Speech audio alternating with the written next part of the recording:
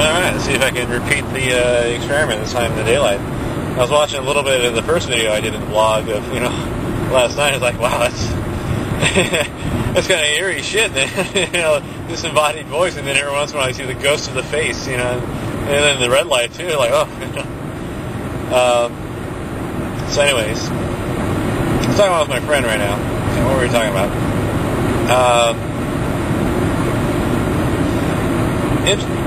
So this is part of how my sociological observation part of my brain works. I look at group dynamics. How does a group function? How does a group work together?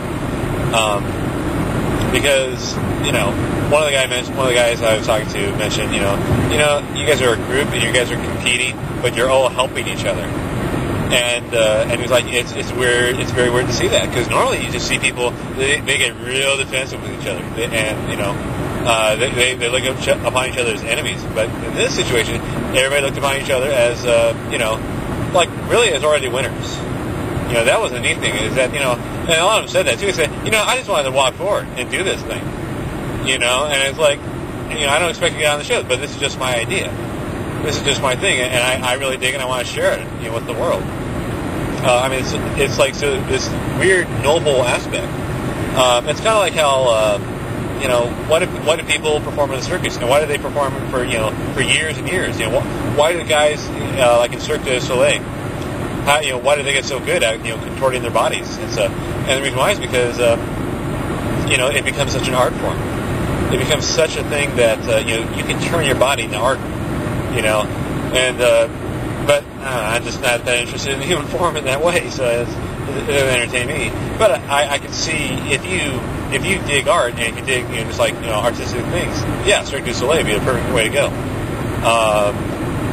And this is a neat thing to watch too.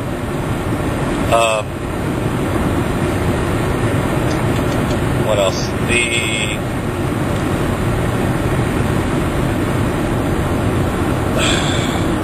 Anyways, so in the aspect of yesterday with Who Wants to Be a Superhero, everybody was pretty friendly with each other, and especially in the sense that once you got up there, you were nervous, and that's part of why you forget the first thing, you speak to the microphone, be eating it, so and also pronounce. But in my case, yeah, just sudden adrenaline rush. So I'm suddenly hyper all of a sudden. I'm like, the fight or flight panic mode, which I knew would happen. But the thing is, I knew that would happen, and I faced it anyway. I did it anyway. So that's part of the heroism of it. That's kind of like the first step. Is like you admit to a group of people, say, hey, I want to be a superhero. I would like that distinction among you, my fellow people, but. Because it has this very, it's a very literal, but it's also a very unique aspect to approach it, in that, it's to gain the esteem, to gain known esteem, and it's a different kind of celebrity as well, because there was a lot of awe in little kids, and in some 12-year-old kids yesterday, and then even like some adults, they got into it too. They wanted their picture taken with the guys in costume. They had no idea who these guys were, and they understood that too. I think a lot of them, they watched the show. They knew what it was going on, and they got a kick out of that. They said, "This is just a cool thing. This is a cool social thing." Because something else is that, like I said, this is artwork that these people put together in their costumes and in their characters. So this is them displaying their art, and for free to an audience that actually could dig that art. So that's another shout out promo for wrestling, professional wrestling, is that it's a form of art, because it's a symphony of dueling personalities, and they are for your entertainment. They use their bodies for entertainment. So guess what? Cirque du Soleil, and a link to 7 Degrees of Separation from professional wrestling. So. I dig it. I dig wrestling too. So, oh goodness. So we're thrown together as a group, men and women, varying degrees of dress, varying degrees of kind of like, do they want their identity known? Do they not want their identity known? how fanciful is their creation. It's all these different aspects, but everybody saw eye to eye. Nobody looked down upon each other, because that's something else. That in any society, you're going to have creative people. Or in any community, you're going to have creative people. And you know what? You really should embrace those people, because those people are, like the oddball people who write poetry and make up songs. They are creative, and they're going to bring that creativity to how they influence the rest of society. So that's why Shakespeare took off, is because he was creating something for the entertainment of his peers. And here's an interesting history fact: the Globe Theatre of Shakespeare's was built outside of the city wall of London. You know what else is built outside of the city wall of London? Bars, taverns, brothels, bear baiting pits. Gambling houses. It's the Globe was considered the dregs of society. Actors were never given sanctified Christian burials for like centuries.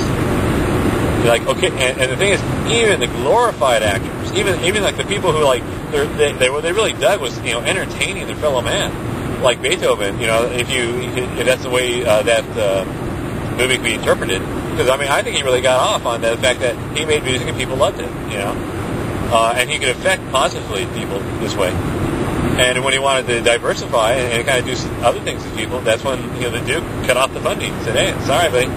So they had no patronage, they have no skills. There's not enough people to put on these symphony concerts. Because that's the other thing. I don't think they charged for these things. It wasn't until later that people actually start paying. Because for one thing, they had small audiences. When you can get together a large enough audience, that's when you can support more arts. So, hey, that's a plug for widescreen entertainment. But anyways, of course, that could also be misinterpreted as using that form of entertainment to promote a certain view on things. Anyway, that's a whole other argument. I'm talking about Who Wants to Be a Superhero, right?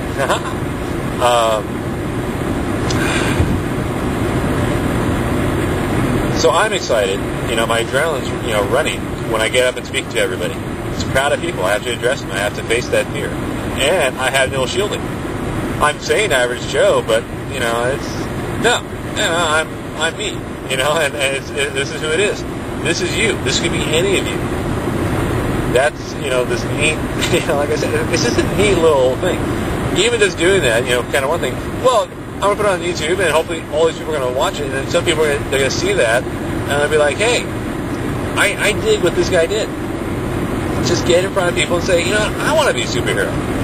I don't need a costume. I don't need, pretend to be somebody else. I'll be myself, And it's like, and then there's all these different ways to be heroes, in your own way. Like, for myself, what I forgot to add was that, or should have mentioned, was that I feel like I'm affecting my community. I've been writing letters to the editor. In fact, I got a lot in there. But it's like, I need more published, well, hopefully. But it's like, I just wanted to establish myself in my community as a voice. And as a voice of reason. And, and also a voice of encouraging thought. Because I really don't like people who say, you should not think about this. Unless they're talking about, like, really bad negative things, or like trains of thought that will generate negative repercussions. Like, basically, you make people think bad, negative things through a certain train of thought. Like, it's the way you do it is you ask questions to people, and it's like they're kind of rhetorical questions, but they're questions you're asking of yourself, but they're for your audience, and you ask them in such a way. And this is like the masters of articulation and speech making. They can really, it amazes you when they can do this stuff. It's just, I guess the guys who have that, they're politicians, and yeah, for good reason. It's good to listen. It's good to listen to a guy who's smart and who knows how to, work the words. Because if he knows how to work the words, he knows how to get what he wants out of people. Because he knows how to manipulate people too. That's just the aspect. You need a guy who basically he knows how to conquer in some ways, or he knows how to gets what he wants. And the way he does that is through influence, through power and clout. But it's like he can basically, he can put the lean on people and get a job done. that's a good president. You know, some guy who can just, you know, who can be friendly, you know, and just get the job done, you know.